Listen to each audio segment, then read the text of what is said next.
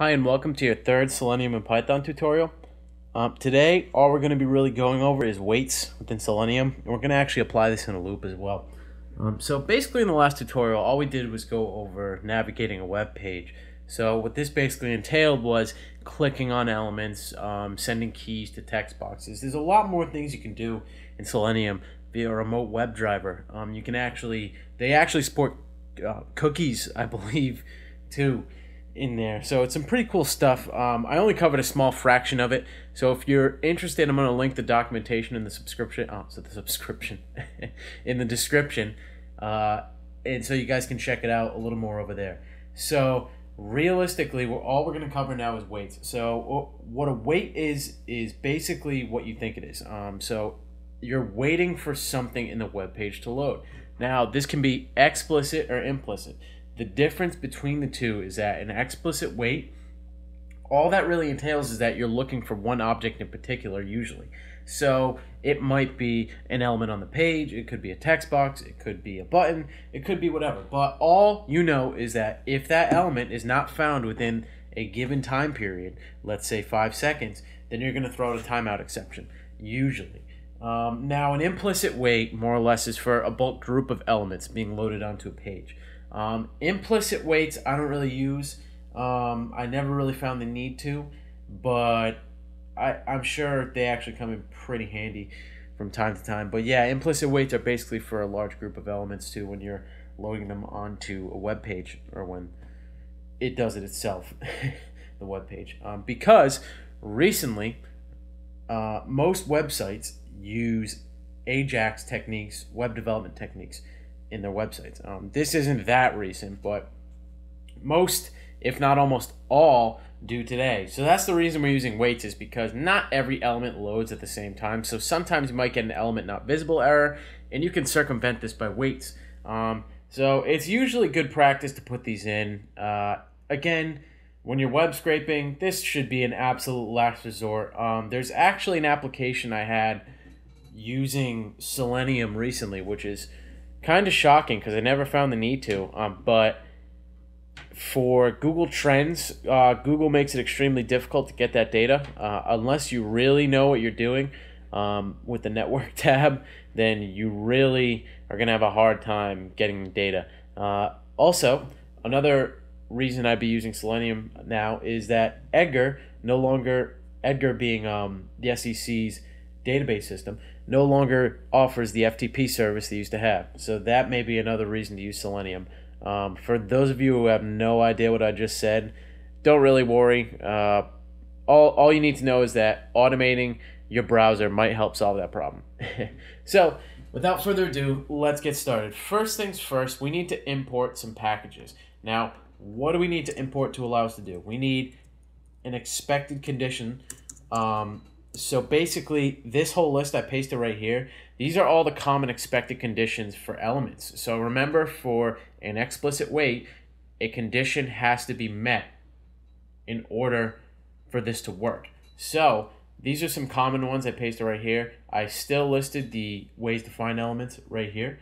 So first, all we're going to do, before we even import the expected conditions function within, all we're going to say, this is going to be by implementation. So this is just going to allow us to select elements in a different notation. So we're going to say from Selenium dot WebDriver dot common dot by import by. Okay, and that's case sensitive. Now we can do we also need a timeout exception as well to throw an error, and we also need the WebDriver wait in order for us to actually set the amount of time we want for each element in the given expected condition. So I think I'll do the WebDriver wait one first. So from Selenium dot WebDriver dot support, can't type today, dot UI, what do we want to say? Import, in case sensitive again, WebDriver wait. And the last two, we need the expected condition. So all we're going to say is from Selenium dot WebDriver dot support import expected underscore conditions as EC. Okay, and from the last one we need, all we need is a timeout, and we have a syntax error here. We forget to put the dot accessor. So from Selenium dot Webdriver, actually, excuse me, it's not Webdriver, it's common. Common dot exceptions. What do we want to say? Import timeout, in case sensitive again, timeout exception. Okay, that was quite a handful. The reason I went line by line there instead of copying and pasting them in, it was basically for you guys to understand, okay, so here we're making the WebDriver actually wait a specific amount of time. Here are the expected conditions, and if neither of those basically work out, we're going to throw out a timeout exception. Okay? So the next thing we want to do is define a function. We're going to separate our new script into functions to make it a little more clean. So def init underscore driver, and what this function is going to do is return our driver, and also return the amount of time we're going to wait for an individual element as well.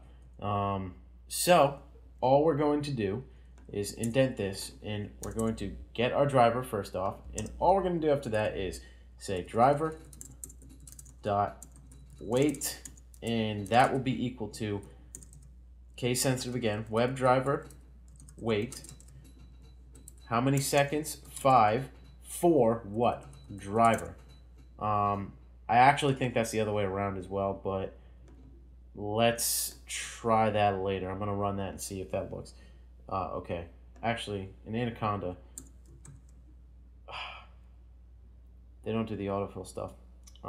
Okay, let's just keep it and see if it works. So 5 seconds for driver, and what are we going to say after that? Return driver. Now the driver is going to be passed as an argument to this next function called def, I'll put a space, def get underscore data, and it will take the argument of what? Driver.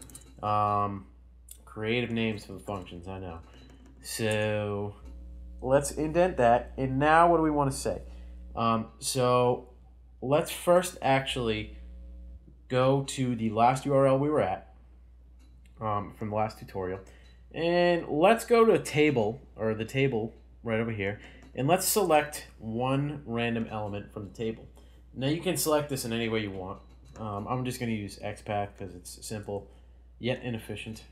So I'm going to put element equals driver dot find underscore element, and then let's use the by implementation here. So element by, and then what dot, and you can see over here we have all the ways we can do it. However, what I didn't put in this section over here was that this needs to be in capitals with the by implementation over here. So by XPath, and then what do we want to say? We'll copy and paste it in there. That'll be just to make sure this works. Element.text, and we're just going to run this to make sure everything's okay. So we're going to say init, or actually driver equals init underscore driver. Okay, call the function, and then get underscore data, and what do we want to do? Pass the argument.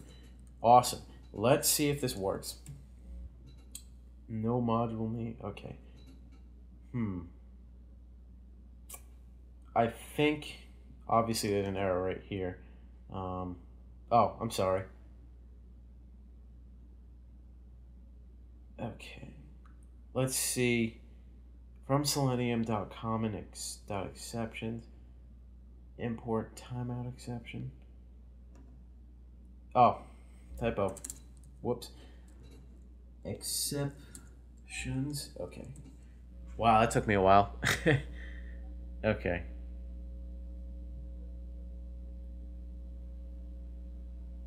Okay, cool. So we know our script so far worked. That was just a little test. Now what we're going to do is implement the expected condition. Now, what we want to say here is driver.wait to start. So driver.wait.until dot, and then we can say what? We can say from one of these, that we have up here, we're looking for the presence of the element we're looking for to be located. That's all we're looking for. So this is just a quick example of that. So until, and then here's our expected condition, right? So EC dot, and then paste that in. And what do we want to say after that? We're just going to find the specific element we're looking for, okay?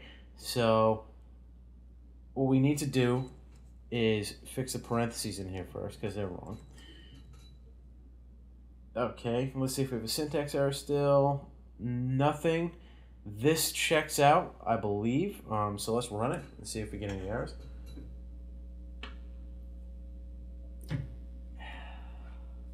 Now remember, we're going to wait 5 seconds. Unsupported.